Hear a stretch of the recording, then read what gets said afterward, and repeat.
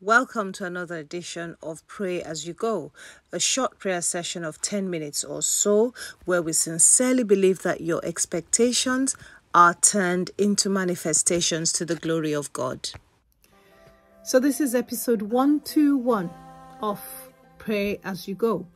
This session is titled, I have permanent blessings. I have permanent blessings. Run through the scriptures real quick, and the first is Revelations 21 verse 6, the A part of it.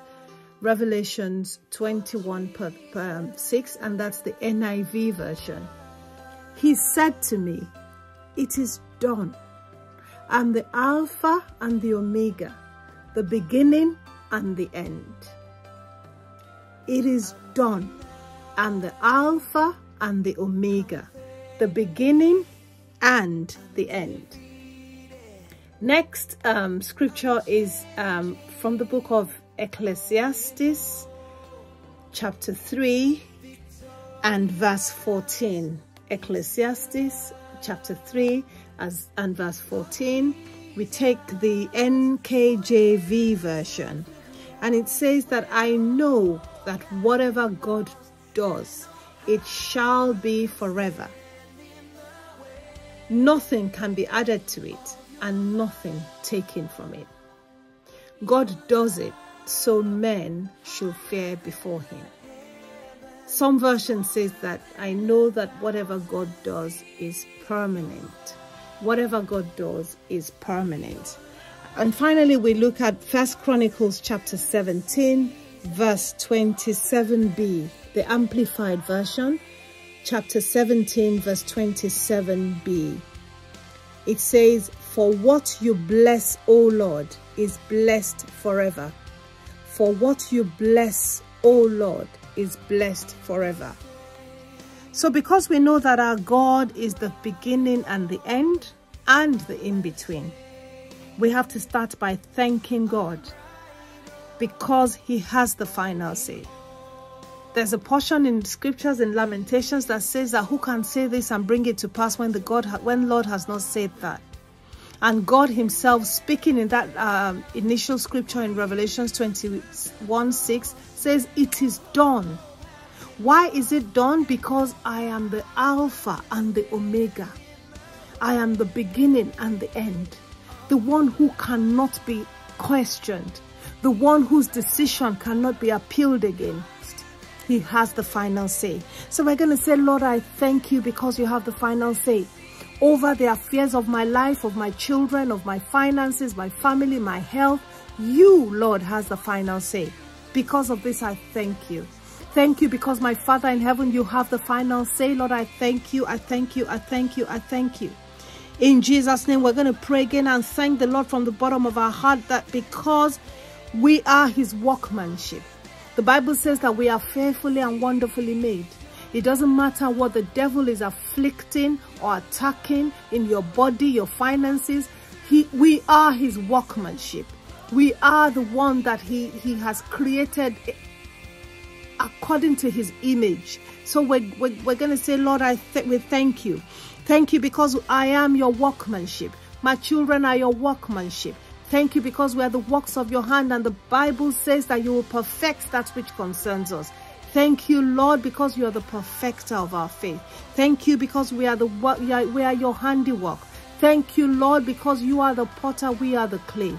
And you have created treasures in this earthen clays, that the excellency might be of you and not of man. Therefore, we thank you. Thank you, Lord, because we are your creations. Thank you, Jesus. In Jesus' name. We're going to now pray and ask the Lord for mercy. That, Lord, where I have sought to add to what you have done for me, where I have sought to dilute your grace and your authority in my life, where I have thought to take the reins of my life away from you, Lord, have mercy upon me. Lord, have mercy upon me. Some of us think that we arrive at decisions through logic, or that it is simply the work of doctors that heal us.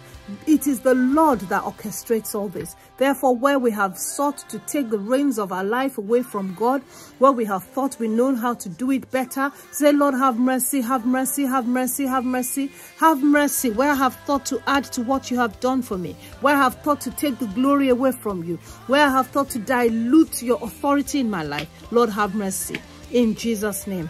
And the fourth prayer point, we're going to pray and ask the Lord, just say, my Father, my God, you are the Alpha, the Omega. My life cries out for your touch. Touch my life and bless me.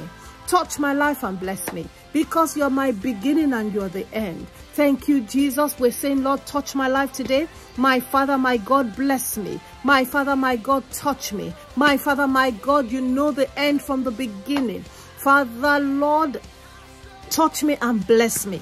Redeem my life, oh Lord, in the name of Jesus. Fifthly, you're going to pray and say, every power trying to overturn God's blessings in my life, you hear the word of the Lord. God has blessed me and it will last forever. In the name of Jesus. Every power trying to overturn God's blessings in my life, hear the word of the Lord. God has blessed me and it will last forever. God has blessed my children. It will last forever. God has blessed my career. He has blessed the work of my hands. It will last forever. In the name of Jesus. We're going to pray again and say that every fluctuating blessing, every rising and falling in my life, I decree that you will not fluctuate anymore. You are permanent and you cannot be overturned. Every blessing in my life that is fluctuating or rising and falling, no longer shall you rise and fall. I decree your permanent and you cannot be overturned. In the name of Jesus, I decree every blessing in my life is permanent, cannot be overturned, cannot be overturned, cannot be overturned. In Jesus' name. Finally, you're going to now go specifically to God and say, Lord, bless me permanently. You know the areas where you want God to bless you. So you're going to go one-on-one with God. Spend a few minutes on there and say, God, I come to you today, the Alpha and the Omega, the author and the finisher of my faith. Bless me permanently in the following areas. Lord, bless me in my finances. Lord, bless me, bless my children. Lord, bless their career and their marital life. Lord, bless my handiwork. Bless my marriage. Bless my ministry. Bless me, O Lord. Bless me, O Lord. Bless me, O Lord, in my body, in my soul, my spirit. Bless my ministry. Bless the works of my hand. Oh Lord, bless me. Begin to insert in there the areas where you want God to bless you. That Father, Lord, bless me. Bless me, the fruit of my womb. Bless my womb, oh Lord, to bear fruit. Begins to bless me. Bless me, Lord. Bless my health, oh Lord, to flourish. Bless me permanently. Bless me permanently. In Jesus' name we pray. And so, Father and our Lord, I join my faith with your children that have prayed along with me today. I pray, O Lord, that which you have done positively is permanent in our lives in Jesus' name. And if peradventure any avenger of any spirit of avenger arises and decides that they want to overturn your blessings in our lives, according to Isaiah 7:7, I say it shall not stand, neither shall it come to pass. That which God says is final in my life. When God says yes, no man can say no. In our lives, oh Lord, in the life of your people, Father, let your blessings be permanent and permanently seen in the name of Jesus. Let there be a permanent, tangible evidence in the name of Jesus, because according to that 1 Chronicles 17:27, what you bless is blessed forever. Father, we confess, we decree, we believe, we declare that we are blessed forever in the name of Jesus. Thank you, our Father and our Lord. In Jesus' name we have prayed. Thank you so much for praying along on this episode of Pray As You Go, our permanent blessings. I pray that your blessings will remain permanent in Jesus' name. As many of you as are trusting God for a blessing or the other, as many of you that are trusting God to overturn a curse in your life, I pray with you and I agree with you that by this time next week, when I come your way again, your curses shall become blessings. Your tests will become testimonies to the glory of God. Whatever God has done is permanent in your life. You are blessed and you are blessed forever. In Jesus' name, amen. Shalom.